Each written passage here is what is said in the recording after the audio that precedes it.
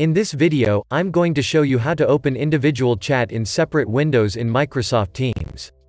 Before we proceed, make sure you subscribe to this channel and press the bell icon to get daily tech videos. Let's get started. Okay, to do this, first launch Microsoft Teams on your desktop.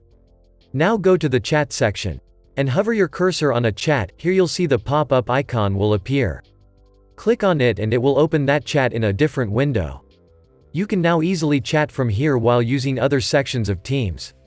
And not just one, you can open multiple chat windows like that by using the same process.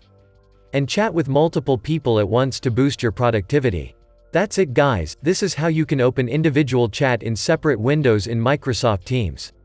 If you like this video, give it a thumbs up and remember to subscribe. I love free software TV for more videos like this.